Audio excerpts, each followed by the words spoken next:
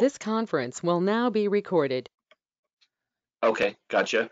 The Lewis and Clark Olney-Woluski Citizens Advisory Committee meeting on this lovely day of December 3rd, 2020. This is a call to order. And let's do some introductions. My name is Mike Magyar. I'm the chair. I live at 36494 Battle Creek Lane in Astoria. And let's see, let's just go down the list here. Who's next? Jim Nikes. I'm here somewhere.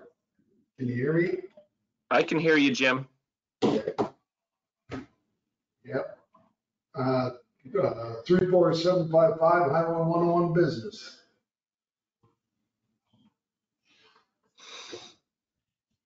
Gail Henriksen, Clatsop County Community Development Director. Julia Decker, Clatsop County Planning Manager.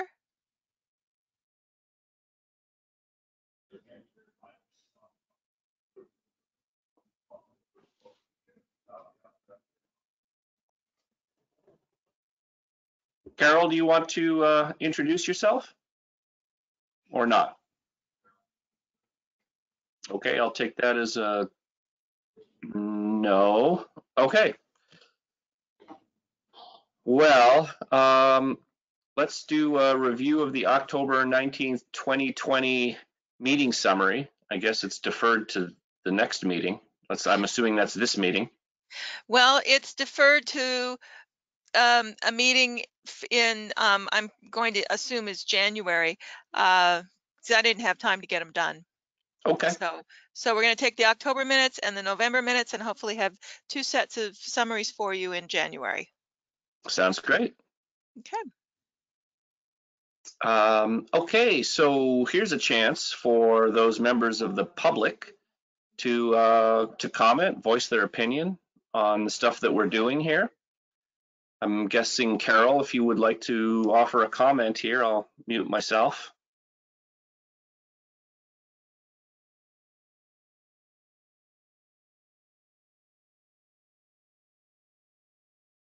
Okay, no comment from the general public. Let's move down the task list to a review of the Goal 5 topics. And I'm going to turn this over to staff for the fish and wildlife areas and habitats comments. Well, staff prepared some materials for you, so we actually had the fish and wildlife areas and habitat materials. Some of it staff prepared and some of it staff just really basically took from some of the chapters from the state, and some description about how the Oregon Department of Fish and Wildlife works with Chapter 635 of the Oregon Administrative Rules and Division, so anyway, that section applies to a lot of things. The topics range from tax incentives and fishing seasons and fishery management, hatchery management. Sorry, grandson was up all night last night. I'm really tired. He's teething. He's 8 months old. To enhancement programs, wildlife rehabilitation, conservation programs, all kinds of things. So we described some of that for you. We provided some sections that described in a little bit more detail how that works. Also some information about conservation strategies for the Coast Range and the nearshore areas. And let's see. Also managed to bring for you a link to the Oregon Fish Habitat Distribution and Barriers Interactive Map, which is on the ODFW website, which is actually pretty cool. And so if anybody wants to try that out and use it, it allows you to take a look at where the barriers are to certain fish passages, as well as what fish are found in which streams, and how the fish use the streams, if they know. Sometimes they don't. So that's actually, it tells you where essential habitat is, or if it's not essential habitat. So that actually was kind of an interesting way for me to spend a couple of hours while I worked on what Clatsop County has in the way of wildlife and fisheries. And so when we turn that on, sometimes we see quite a web of information there. So basically, with that, we had just wanted to focus, I guess, really with that background information, we really wanted to focus on the existing policies and take a look at if there are any things in those existing policies that you would like to discuss, or if there's anything in there that you think is okay the way it is. Do you want to make any new policies? Do you want to just adopt the ones that are there? Staff had some recommendations in a few places, but I'm looking at policy 1. I think Gail has it up there. Policy 1, A is completed. It's designate the majority of the county timberlands as F80. That's done. And policy B and C and D refer to zones that don't exist anymore. So current standards require review for conflicts with major and peripheral big game habitat for conditional uses, clustering of structures and dwellings and things like that. Staff was going to recommend to delete A and the references to F38 and AF. And so you're going to find throughout then this section on the policies that staff is mostly going to be recommending removing those obsolete zones. And anyway, just taking a look at it, do you have things that you want to address? When you get to policy 3, there are a couple of things I wanted to mention, but I'm going to turn it back over to you. And Mike, you're muted.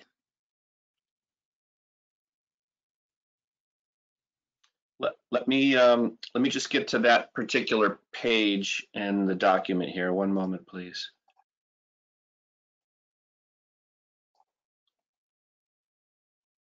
Okay, so you wanted me to look at policy 3 or policies, talk about policy 1 right now?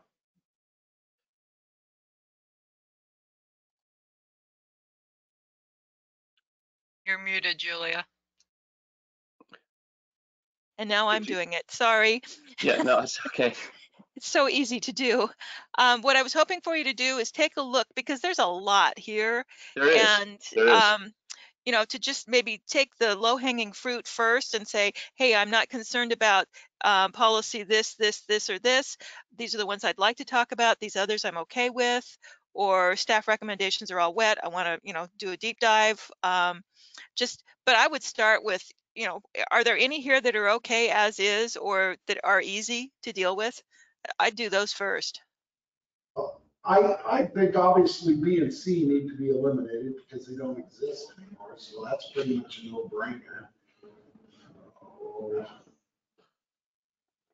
Yeah, and also E, or I mean, are we just assuming that you can remove F38 and AF20 from E and just leave it as F80? Is that how that sentence would read then? Submit all proposed plan and zone changes of land zoned F80 to a more intensive use zone to the Oregon Department of Fish and Wildlife for determination of possible conflicts with big game habitat requirements. That's pretty much standard operating procedure now. Okay, all right, sounds good. I mean, I think policy 1, A through E, I'd agree with Jim's assessment. B and C looks good, addressing the outdated language for sure. All those look good to me. I mean, I'm no fish and wildlife person, so it's definitely very, very low. I don't even hunt or fish. I'm an urban guy who's trapped in Clatsop County, so that's me. So I'm pretty happy with anything that, if everybody else thinks it's pretty darn good, I'm pretty happy with it myself.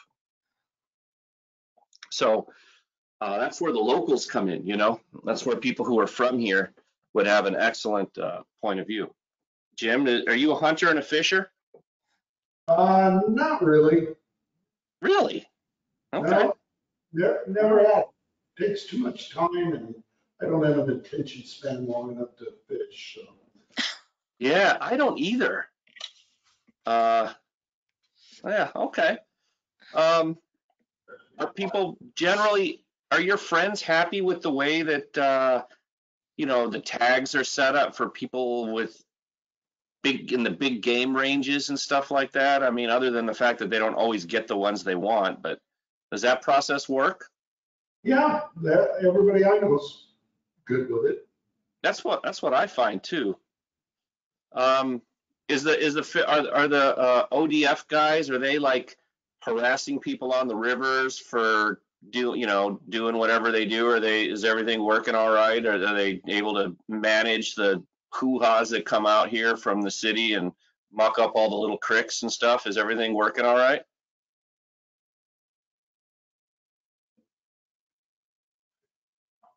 From a policing standpoint, I don't really know if any of this has to do with policing. Not so much. No, we're looking at Okay, I see here. Yeah. land use regulations, so policies that have to do with land use. So Yeah. it really has more to do with I mean, I think policy 1 is probably a good example of just clean up some language. Yeah. So if there were others, I mean, Fish and Game and Oregon Department of Forestry, U.S. Fish and Wildlife, they all have their own procedures. So we're really looking at how this supports land use, or how land use supports this. I mean, I like what I read in policy 2. I think it looks good to me. I mean, it sounds reasonable. That's what I would do if I would be doing that kind of thing. Policy 3, Jim, you have any comments on policy 2? No, I agree. Looks good.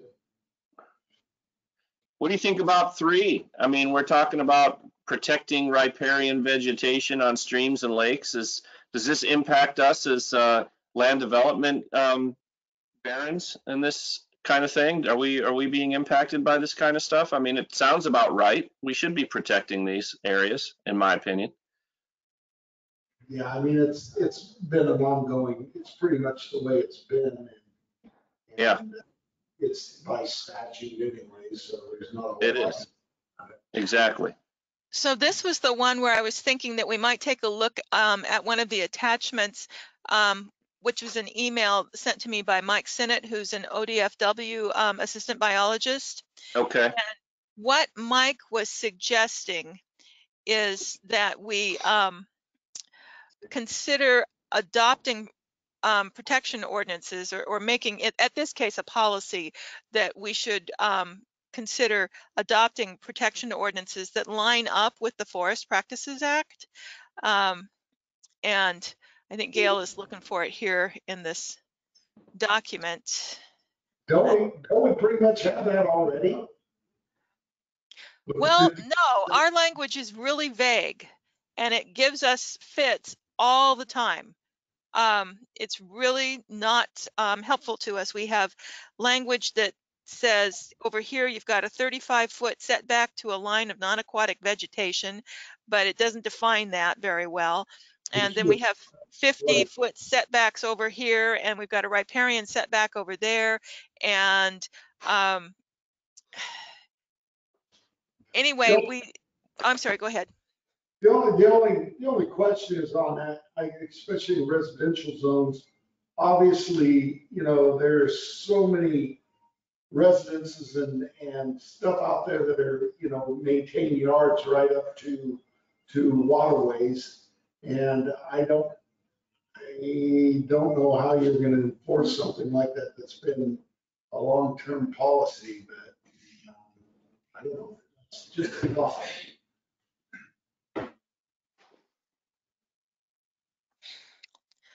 It looks like the material that I was providing from Mr. Sinnott didn't get included in this, and I apologize. Basically, what he was offering was to help the county determine, oh, there it is, Gail's got it, determine stream size and then setbacks based on the stream size and whether it's fish bearing or non-fish bearing. And he said that the department could actually help determine that for the county. We could adopt that, and that would line up with the Forest Practices Act, and that we could use that then countywide and not go through this business of trying to make sure we apply it consistently without having strong language that helps direct staff with exactly where we're supposed to go. So anyway, Mr. Senate had suggested that, staff was recommending that, but I'd like to take a look and see what you guys think. Again, how are you going to enforce, or what kind of measures are you going to use for existing residential and farmland? And how about our,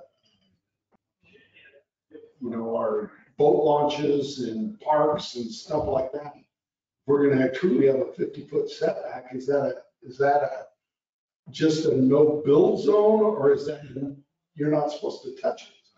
Conditional use?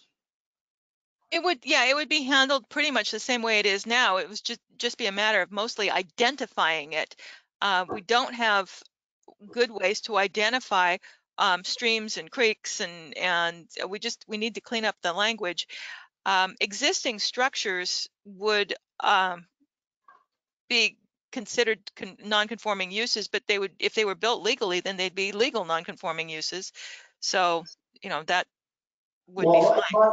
Like I say, my only concern is, mowing of yards, clearing of brush, doing a lot of that stuff where under forest practices. Well, I guess that's not true. You can take 50% of your trees in a setback. So okay. I don't know how I guess just a general thing would probably go. Or just say that it would copy forest practice setbacks. I don't. Well, my question, I like the idea, of course, of defining things. It's got to start with that. Looking at this stream size chart here, all the way on the right and the bottom, are we saying that a non-fish bearing stream is 20 feet wide on average? Or is that the riparian zone that's 20 feet wide? That would be the setback. Well, that's the setback. How do you know what's a small stream?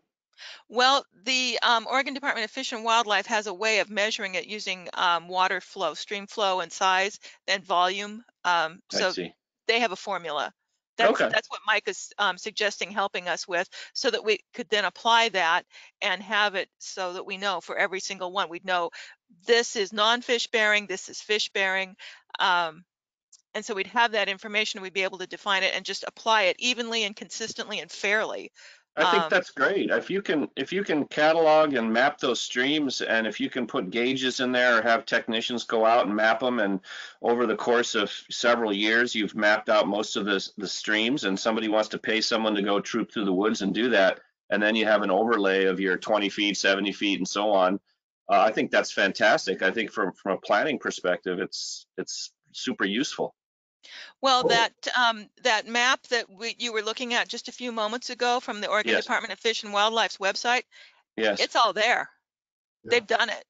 Okay. And I didn't realize there were setbacks in there. I thought it was just highlighted at scale. No, there's not setbacks in there, but it tells you what the fish-bearing streams are, and it tells you what fish are in there. So they've already identified a lot of what we're already talking about. I see. They've already got the information. So then it's just a matter of cataloging like the non-fish bearing ones and especially the smaller ones. So I see. so a lot of this work is done. It's just we're not using it. We don't have it in our language, in our code. Okay, I got one question, like on sloughs, tide gated sloughs and stuff, like in Jeffers Gardens, that we have 35, 50 foot setback. What are those classified? They're non-fish bearing, and they are drainage waterways, but what are the setbacks you're supposed to be on those. Because now they're at 35 and 50.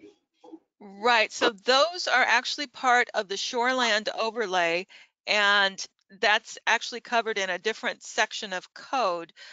So I would imagine that that would stay the same, unless there's some reason that it shouldn't.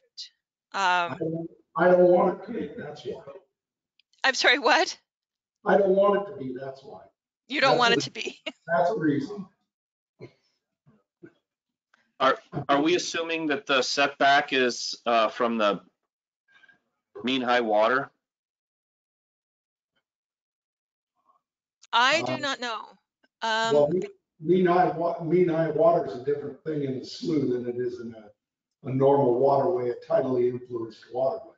And rivers and creeks don't have mean high waterways. They have floods and stuff like that, but they're, they don't have that. So I don't know. I don't know how you do that.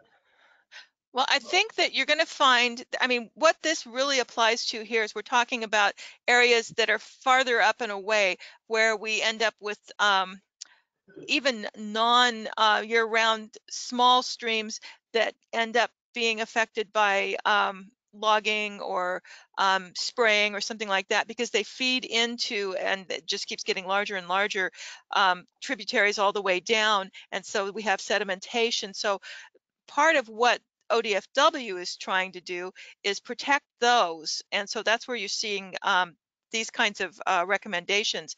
But the sloughs in Jeffers Garden and Miles Crossing, those are going to be covered under goals 16 and 17.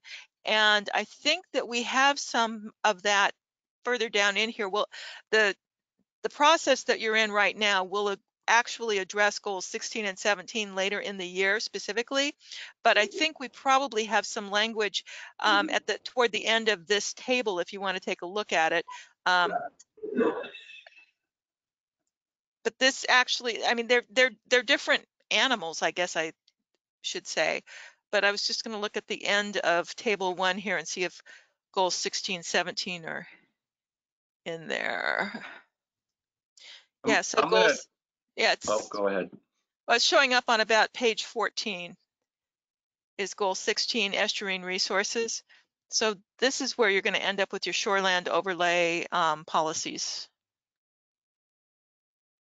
Just as a point of comment, you all are aware of the fires that ravaged the Mackenzie River east of Eugene.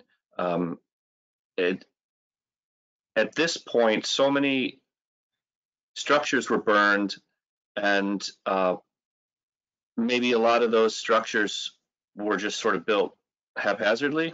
I mean, I can't imagine that would be the case, of course, in the Mackenzie River. But sure enough, for people to receive fire insurance, they have to measure the mean high water of the Mackenzie River and then prove that their structure is not in the buffer. And in a lot of these cases, these older structures were built too close, and the foundation is there, and there really isn't any further upland for a lot of these people to build, and so they're being literally shut out of their houses right now. So I don't know how that plays out in this county yet, because we're still kind of wet. We're not as dry as, but I'm wondering whether if you kind of show these overlays, you see that it snags a couple of houses, and it's just something I was thinking about. It seemed like a horrible situation from what I've heard, but maybe it doesn't have anything to do with anything. It just came to my mind.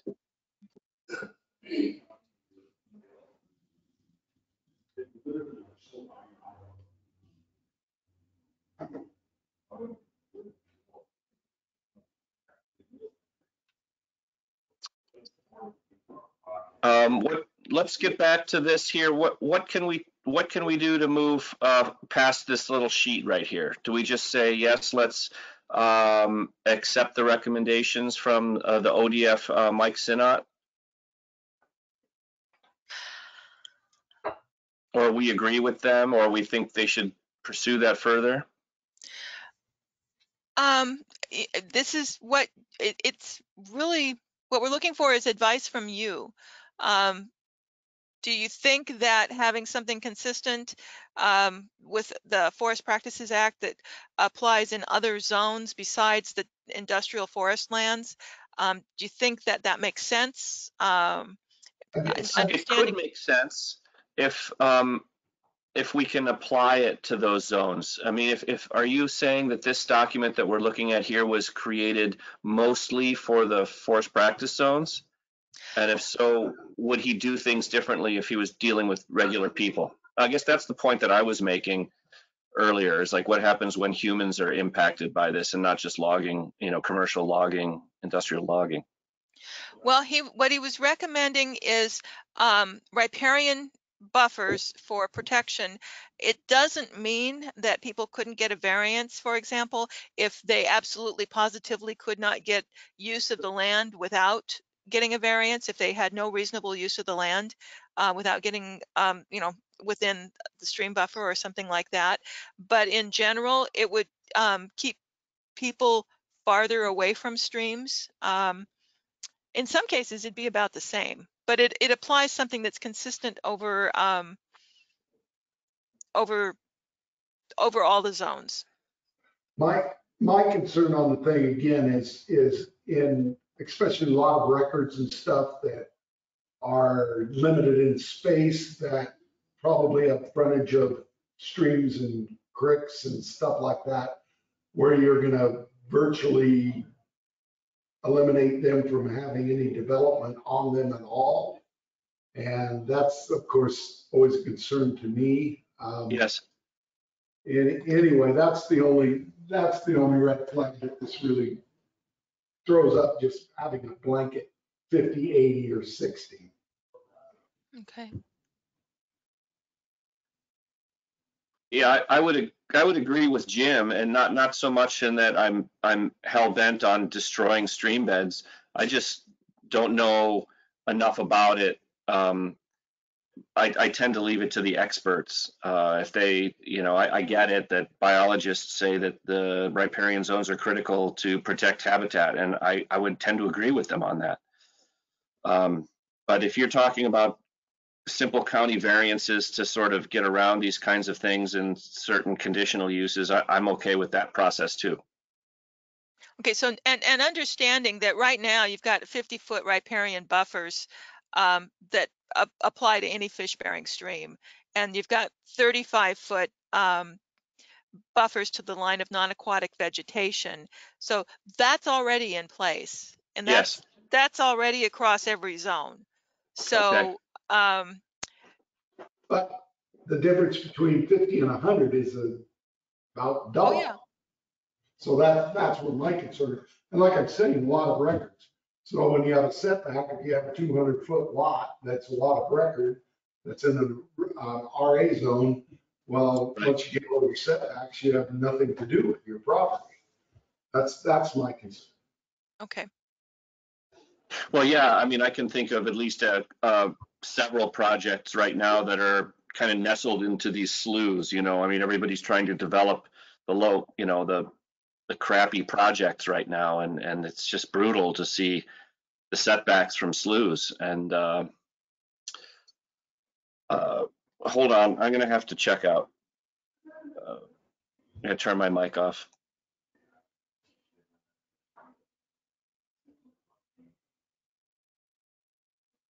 Okay, we've got too many Bluetooth devices in the house that are fighting each other in a battle to the death. Can you guys hear me? I can hear you fine. Thank you.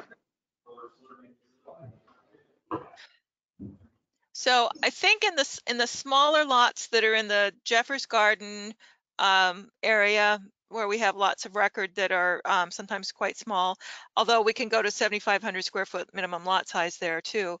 I think you're going to find that is going to be more covered by goal 16, 17.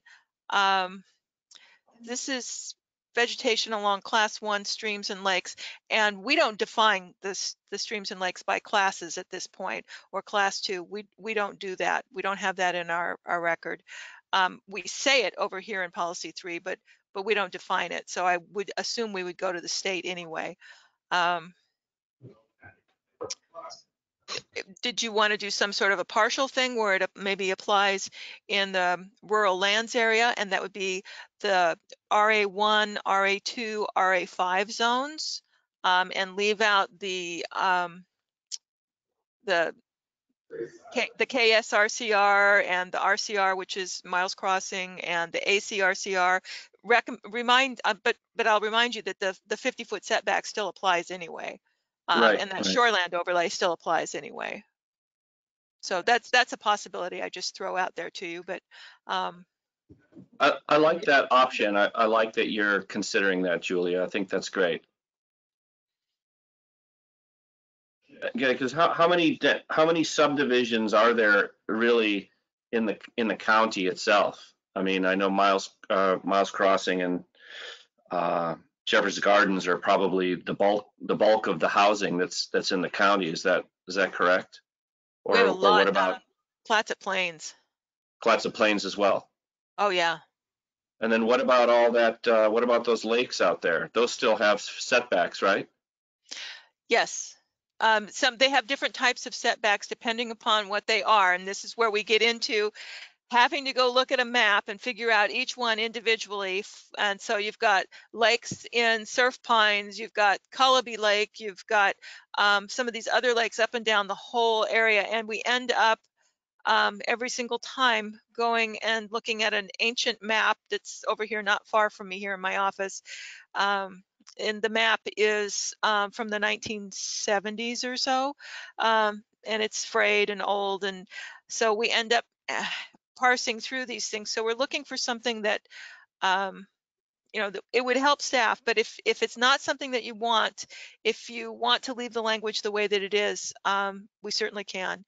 We do not have authority over the Forest Practices Act. It says over here that the county shall rely on strict enforcement of the Oregon Forest Practices Act to protect riparian vegetation along these streams and lakes, classes 1 and 2. And so we don't have authority over it. We're going to rely on the Forest Practices Act. That's the only thing that we could legally do. Mike was just looking at, being able to provide us with something that would help us with our definitions and consistency in areas where the Forest Practices Act does not currently apply. If you're not into it, then, we can just decide not to do that and move on. Like I said, I have a lot of heartburn about it, just for the simple fact on especially the small non-fish bearing creeks and stuff like that, where you're not gonna be able to utilize your properties for, the fish bearing stuff. I'm probably a lot more sensitive to than the non-fish bearing stuff that gives you restrictions. That's basically what I gotta say.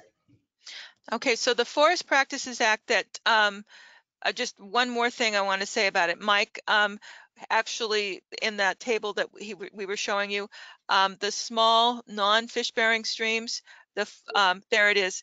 The setback is 20 feet. Right now would be 50. Right. Yeah, I see what you're saying. Yeah, I get that now. I'm just gonna, Jim, what do you think about just going with the staff recommendations? I mean, in some senses, they're relaxing it, and I think that's reasonable. Yes, yeah, and like I say, that was my biggest concern, and you're right. I didn't even realize that it's actually going to reduce the setback. So I say we go with staff. I vote for going with staff recommendations on this one. Okay, I'm good. Okay. All right. It's like pulling teeth, isn't it? It is. Teething is really kind of a sore subject with me right at the moment. So, Wesley was a little active last night. So were there any others here? I mean, policy 4 is kind of protect riparian vegetation not covered by the Forest Practices Act. The county shall require a setback for non-water dependent uses. This again, was Mike offering to bring the riparian protection ordinances into alignment with the Forest Practices Act. If you're okay with that, or if you want to discuss it. One thing I do want to let you know is that there is actually a section, the part that you're looking at right now is the stuff that applies countywide. There is actually a section here toward the end of this table 1 that is very specific to the Lewis and Clark Olney-Willoughsky group or planning area, pardon me. So if you don't want to spend a lot of time in this section, I would understand that. Other groups will be focusing on this too, and I certainly want you to have the opportunity to look at it, digest it, and if you think of some things later, for heaven's sakes, please let me know. But nobody is going to look at Olney-Willoughsky except you guys.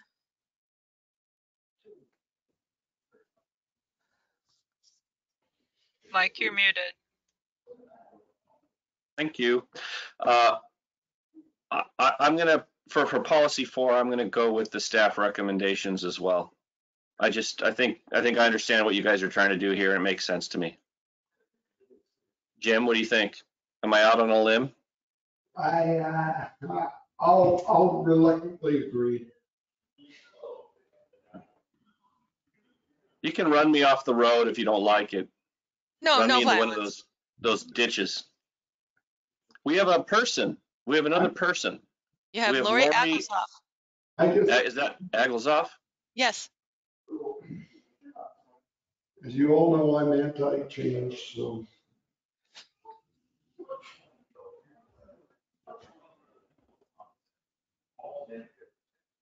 Okay, I think we've done enough. We'll move on.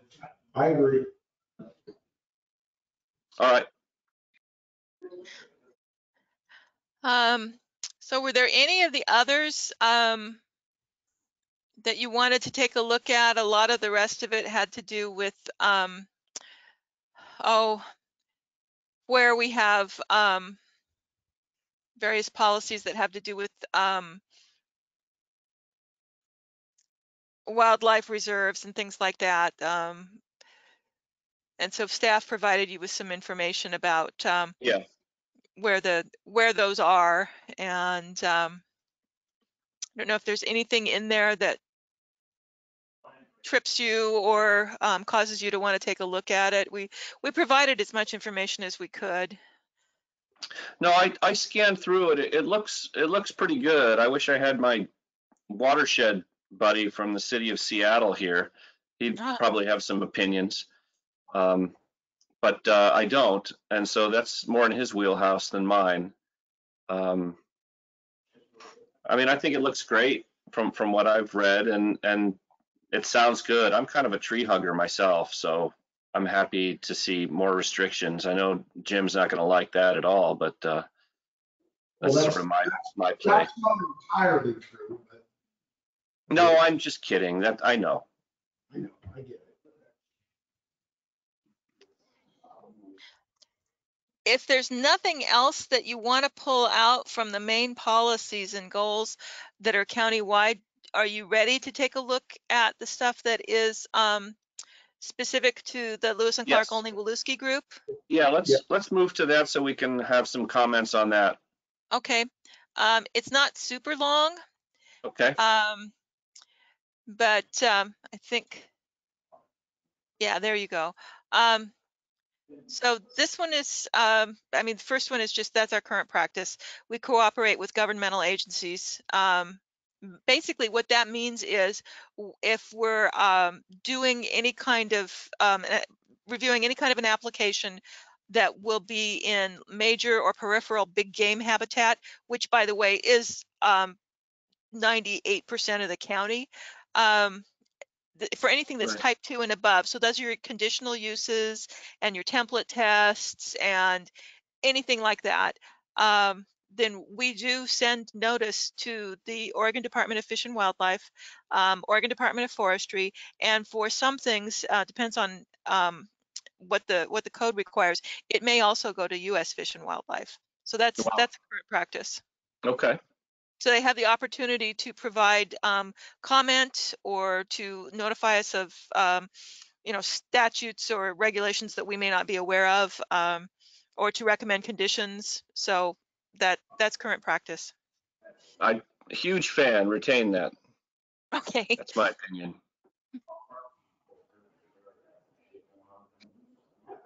I'm good with it. Okay. Policy 2. We talked about that. That's that table that we were talking about. Uh-huh. We actually have a table in here for you to make your recommendations on new policies. And so we actually had some language that we put in there. Again, that goes back to Mike Sinnott's recommendations. Yep. Yep. Policy 3, habitats of all species indicated as endangered, threatened, or vulnerable shall be preserved. Nesting sites of endangered bird species shall be protected and buffered from conflicting uses. That's consistent with current practice and state and federal regulations. So that's basically that's the law. So we will. I don't think we even have a choice. So I think we have to continue to follow that. Yeah. That sounds. Let's just keep following the law. Okay. Let's see. Policy 4 is longer, but it really has to do with existing wildlife refuges, which are owned and leased by the Oregon Department of Fish and Wildlife or the U.S. Fish and Wildlife Service. Is that Elk Meadow? Is that what that is? Elk Meadows, yes. Elk Meadows is one. So you have the Jewel Wildlife Meadows, that's out in the Elsie Jewel planning area.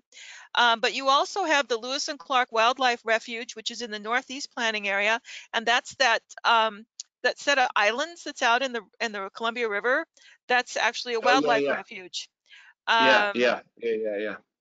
We also have the Saddle Mountain State Natural Area. So basically, we do have a number of those types of areas. Anything that would be new, basically this just spells out the procedure. Yeah. One thing that's kind of interesting is the only zone that permits wildlife refuges or management areas is the OPR zone. And what this says over here is that it shall be some sort of type 4 procedure. And in the OPR zone, which permits it, it's a type 1. It means it's basically a very simple type 1 development permit. It is not a type 4 procedure with all of the notification that goes with that. So anyway, I just throw this out to you if there's anything that needs to be updated here, because obviously we're not following our code or our code isn't following our plan. But I guess my question is, does it need to? Do we just want to replace, or do you have some ideas about what you want to say here? Because as I said, the OPR zone allows the creation of these management areas as a type 1, as a development permit. It'd be no different than putting a house in the RA1 zone.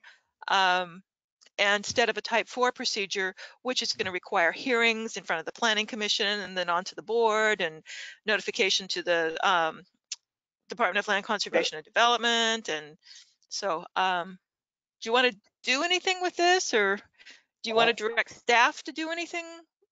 I agree with that. And you should be able to do them in all the zones without it being a type 4.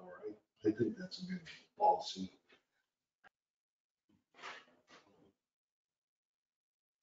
Do you guys want to propose any language for this, or do you want staff to maybe come up with something to bring back to you, or? Yeah, I mean that sounds like a big deal to just discuss right here with language. I don't know about you, Jim, but I'm not in a. This is the worst time of day for me to do anything except go to bed. I'm like brain dead. So wordsmithing is I can't commit. And But I agree, staff should come up with something and then we can just. Yeah. Can you guys do something and then ship it over to us, and I'll read it at 4 in the morning when I'm wide awake. Oh my gosh. Oh yeah, no, I'm in bed at 8. I'm in bed at 8 o'clock. Did you hear that? If I could be home by then, yes, I would be. I'm a partier, man. I'm 9 to 3, so I'm with you. Yeah, no, that sounds great. I appreciate the language. I think that's very interesting. I'd like to know, as type 4 seems so extreme, but then there's some instances where it could be valuable. It just seems like across the board doesn't sit well with me, but I haven't thought about it that deeply. Okay. Okay, we'll play Jim, with what do you it. think? You think? Well, yeah. I mean, I still, like I say, you should be able to have an easy policy to set up wildlife refuges.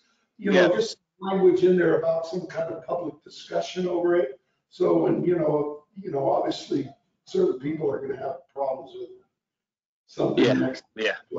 Yeah, I'm good with that. Yeah. I don't want to be the one making those decisions, even though I'm sitting here.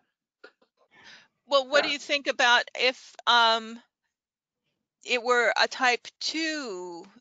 Well, I mean, OPR, open space parks and recreation, that's really what it's designed for. But what if in other zones it was a type 2 application that requires public notice but doesn't require a hearing? And Right. one thing that happens is if you have public notice and you get a lot of public comment, then the director has the ability to raise it to a 2A as appropriate and get it in front of the planning commission or the board. That If it sounds if it great. if it comes up to be something that does turn out to be controversial, but if it's not, then people will receive the notice and go, oh, that's nice, and hopefully just recycle it. Right, I agree with that. I Okay. agree, Julia. It seems to me the way Clatsop County politics seem to work amongst the communities is nobody says a word until somebody tries to put a road through their backyard, and then everybody's on it. And that's great, and that's how it should be. Word gets out, and maybe the same should be in this case here, where if it's a type 2, at least all you get to do is just put notice out. Does that really impact your staff resources too much, or is that normal? No, that's I think that actually is I mean, the other zones don't have refuges in them. So that's another question I guess I have for you is, should a wildlife refuge be something that's permissible in another zone? Open space parks and recreation, that's pretty much, that's where it is. Do you want it in other areas? Do Well, you want it in forestry? Do you want it in the AF zone? I could definitely see it in EFU zones because of all the low EFU zones we got, but then that brings up you can't make any policies against farming, so I don't know how that work. That's something I have to think about a little bit deeper. Okay. Yeah, so this is all the OPR zoning in the county. Oh, okay. Oh, wow.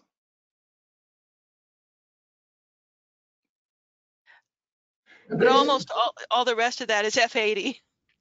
Basically, OPR zones were created around the existing uses only, weren't they? I believe they were. There's no new, except for when you're downsizing in the plains, there's no new OPR zones that have been created, right? We have not, to my knowledge, had new OPR zoning. Although I'm wondering if there were density transfers, if that's a zone, and I don't know right off the top of my head if that's something that density is coming off of the. Yes. Is it in that list, Jim? Do you remember? Yeah, It is. like the ones we did for Polo Ridge, they downsized a mine to 2 OPRs. So there is the potential to create new OPR zoning through density transfers, for example. Yeah. Okay. So Julia, wouldn't you think that ODFW would also have a responsibility on their part, that they probably already have their own requirements that would trigger a public meeting, or at least some sort of public input gathering in addition to anything that the county might do? I would guess that they would send a notice, but I don't know if they would send it to us. Would they send it to neighbors? I don't know what their procedure would be. I haven't been through that.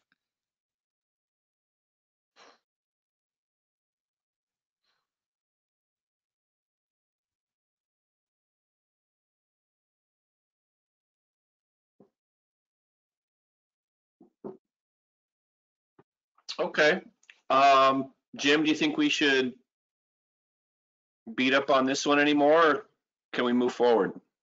No, I think we should just move forward from it. I think we pretty much understand each other what we feel. Okay. Okay, awesome. What's next? Well, you can take a look at some of the other stuff that we have following this for the other goals and policies that kind of bring in wildlife habitat and fish and wildlife areas.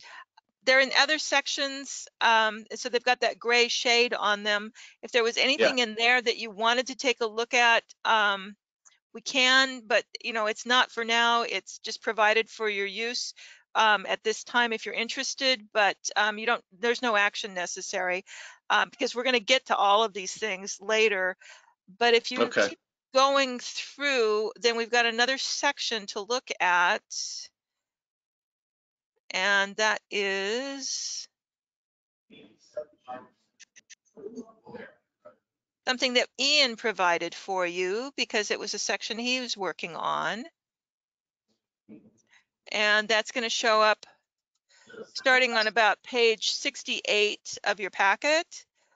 He's got a memo regarding federal wild and scenic rivers, state scenic waterways, Oregon recreational trails, scenic views, and sites. So basically, he provided a little bit of background information there for you, and was hoping for you to review the list of inventoried resources, see if there's anything that's missing or that should be added, review the policies, verify whether they should be removed, retained, or amended. And so he did provide the resource inventory here. If there, we've got outstanding scenic view sites, Box Canyon. I don't think I've ever even been there. I didn't even know about that. Yeah, I don't. Cool. I know. I don't know about it either. So he's got a list there for you to take a look at. And then some policies for you to take a look at. Okay. And so I don't think it's a huge section of code. There's really only probably a half a dozen of policies to look at. Yeah, I mean, that all looks really great. I mean, those are the policies. We should retain those policies for these scenic areas. Were there areas? I mean, you're looking at the list of the areas. I'm looking at goal 5. Yeah. Is that what I'm supposed to be looking at? Yeah, goal 5 resource inventory. So Box Canyon, the Napa Gorge at Big Creek, Nat Creek Falls, Plimpton Creek Falls, Fall Creek Falls, Youngs River Falls. Most of these I'm familiar with, but Box Canyon I am not. Is there anything missing from this list? If there is, I'm not saying. Jim? I'm not saying either. You're gonna keep it a secret. I own a couple waterfalls and I don't know that I want them to be on scenic areas.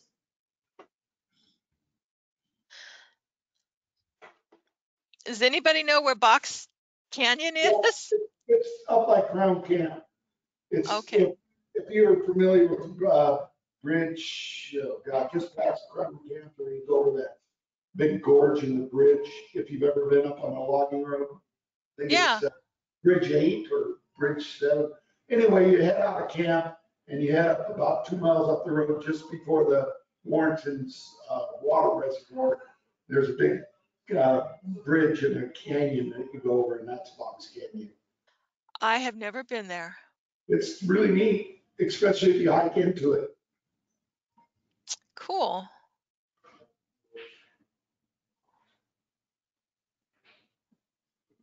Okay.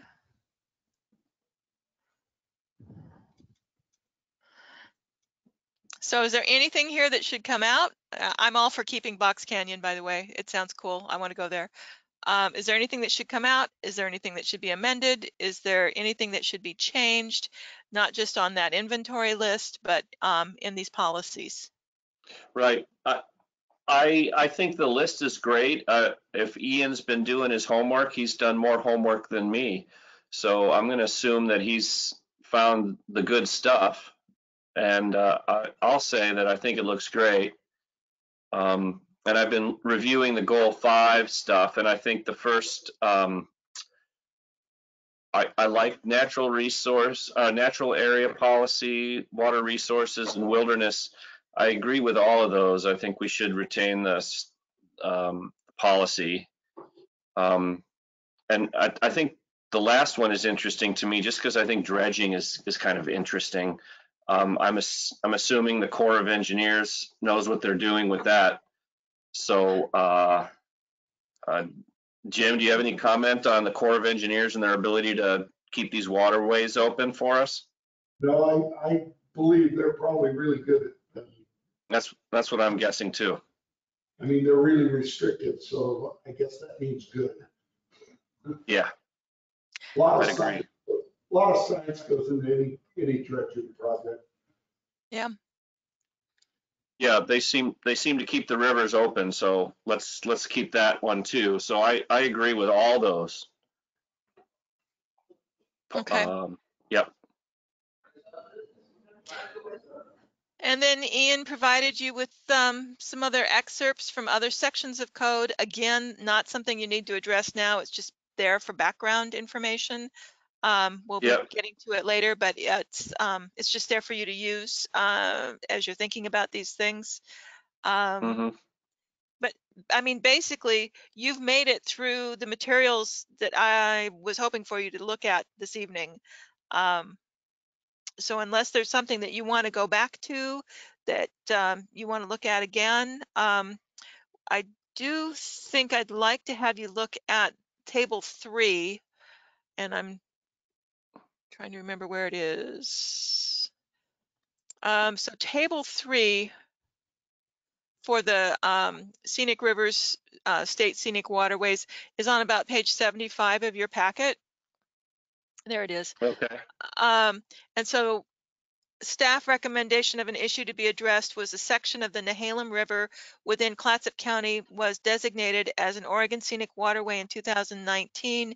And staff was suggesting adding that to the comp plan of significant resources. So basically putting that in that list that was up above. And then the other one was the Oregon Coast Trail and Saddle Mountain Trail are also designated Oregon Recreation Trails, which are required to be designated as significant Goal 5 resources. And they are both currently not included, and Ian is recommending to include them. And so if you're on board with those things, so 100%. Mike's a yes. I'm good with it. And Jim's a yes. Okay. So unless there was something else for you to look at in there, I think that's it. And then I wanted to just run back and look at that same goal 3 or table 3 for the earlier section. And that is going to be on page 29. So you're back to your, well, that says groundwater. The wrong thing make it in here? Yeah, it's the right table, just the wrong heading. I fixed Wrong it. heading. Oh, okay. Thank you. So the Oregon Solutions Elk or Clatsop Plains Elk project, actually Gail is Right. better to speak to that.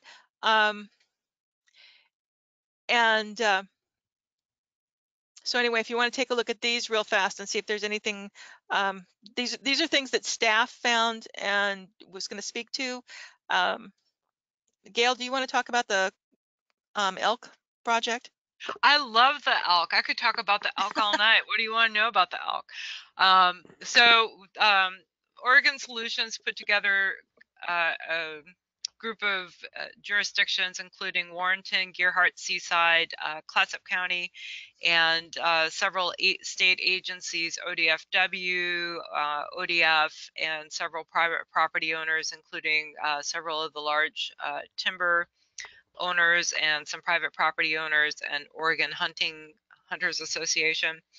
And the goal of the project is to identify different tools that we can use across a broad spectrum to reduce human and elk interaction.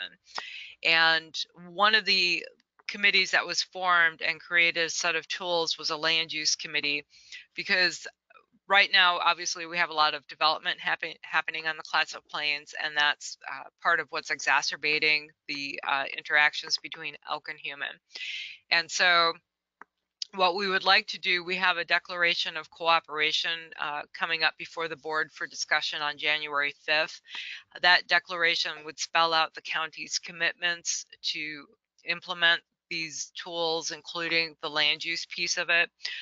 So what we would like to do is get those something in the comprehensive plan that would solidify that commitment that the county is making through that declaration to review and amend its land use policies as needed, working in conjunction with the other cities.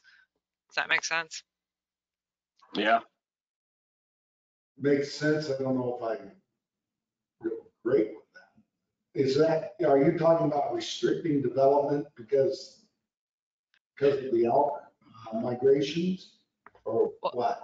Well, that would not be my recommendation. What the declaration looks at, as recommended, we look at is making sure that we have open space requirements in all of our subdivision ordinances, which we do as a county. Making sure that the open space in a subdivision is appropriate, so that it's not just a remnant lot that you stick somewhere because you can't do anything else with it, that the open space makes sense, that is part of the migratory path, that there's forage in there and water for the wildlife, so we, and it's contiguous, would really be the ideal thing, so that it's really usable open space. So we're looking at that. I think we are going to make a commitment to put on our development permits. We have all those disclaimers at the bottom of our permits. We'll add another one that says you are developing in big game habitat. Please be advised that wildlife may come through your yard, or something along those lines. Looking at we have fence regulations, but nothing like the cities. So maybe some changes to the fence regulations and heights. And then those would be the big ones, but not to say outright just no more development, unless that's what the board wants to do, but I wouldn't foresee that.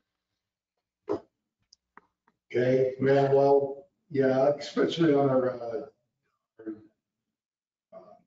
density credits and stuff, we're down, well, Polo Ridge, it went from 5 acres to acre lots, which created a huge open space, which was a 10-acre open space. And, you know, I'm all for doing that if we reduce the size of the lots to create more contiguous open space. I probably wouldn't have a problem with that at all. Yeah, we should have done that on Dune Estates.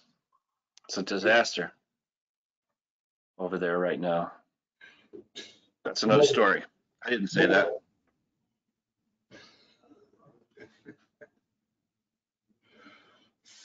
Okay.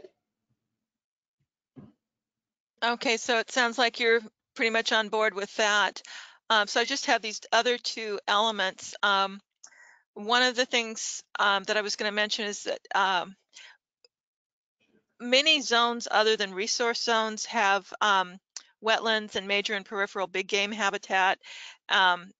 And some of those are resources that are worthy of restoration or enhancement. And there are a lot of owners out there who would like to undertake those projects, but they're not mentioned in the zone that they're in. And so an example would be my own property, which is AF2, or not AF2. I have some AF agriculture forestry zoning, but I also have some RA2, residential agriculture 2-acre minimum zoning, and it's not mentioned in there for a project for if I wanted to do restoration in a couple places on it, which I wouldn't mind doing. So I was thinking that maybe we could add some language that, and it isn't something that would be required of people to do, but it would add language to Goal 5 that would allow projects for restoration and enhancement of fish and wildlife habitat to be permitted as permitted and conditional uses in all zones if people wanted to undertake those projects. Not required to, but just if they wanted to. Except for Dan, the Division of State Lands is probably going to have an issue with that. But I'm sure it can be done through lots of permits, but to put in something that you could just basically do it is going to be a conflict with the Division of State Lands on your fill remove and everything else. You mean like stream habitat, like I mean, you can go in and remove like Himalaya blackberry now, for example, but I mean, a lot of the projects that people are undertaking are things like removing not, invasive species, and so you're thinking about like filling or removal and changing of banks. I'm misunderstanding. I thought you meant enhancement by creating ponds and stuff like that. And, basically ponds is what I'm thinking of. Well, certainly. That's a big no-no. Well, it could be that somebody would want to, I mean, I'm remembering a project that Crest undertook here in the last couple of years where they did a bunch of habitat restoration down in toward the mouth of Mary's Creek and Nat Creek and Big Creek, Ferris Creek. And so it did require joint application permitting, but I thought it had quite a bit of support from the state. It was something that increased floodplain capacity and actually did a lot of work for fish and wildlife habitat. So as it turned out, the zones that they were working in did permit it, but I could see, especially in those areas, there's some other zones that don't permit it. So if people wanted to undertake those projects, it would be a different stretch. So we were just looking for something that would support landowners being able to do those kinds of projects. And I wouldn't have a problem with it all. Maybe we should put some language with the blessings of permitting of the Division of State Lands. Because it's definitely doable, but all the enhancements and the mitigations are all doable, but they're a pretty good process. So, yeah. Okay. It would just be something that would support it and make it just an easy development permit rather than having to conflate something. I think that sounds great. Okay. Sure. I like that. I have a question for Jim. I just want to know, Jim, do you and Dan Carey exchange Christmas cards every year? We're very, very close. I know you are. We love to banter with each other. I actually sort of like Dan in a weird, morbid way. Well, you must. You spend enough time with him. Oh yeah, you don't tell me. Okay, so I had one other thing for you to look at, and this was another staff recommendation. And honestly, it's something that you've already addressed and I think you're already in support of, and that was just standards regarding riparian and stream setbacks that are ambiguous and not well defined, and using the state's language for the Forest Practices Act, and you've already agreed to that. So I'll just throw that out there for you. Other than that, that's really what I had for you this evening, and that's about it. That's awesome.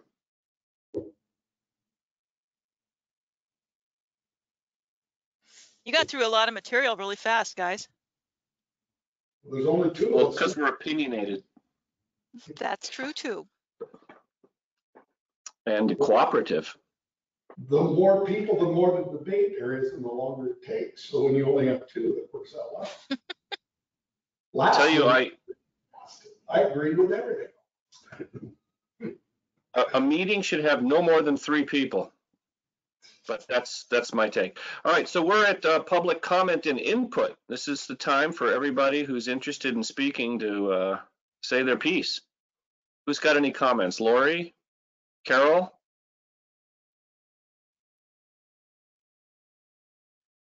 No public comment at this time.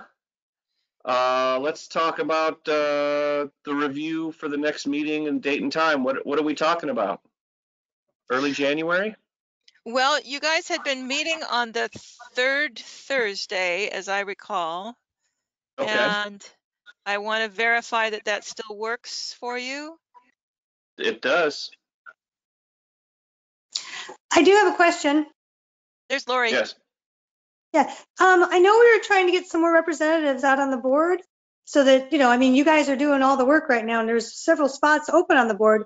And I know people applied. What happened to that plan? Yeah, the board did a work session and discussed the applicants on November 4th, and they'll be doing their appointments next Wednesday on December 9th at their regular 6 p.m. meeting.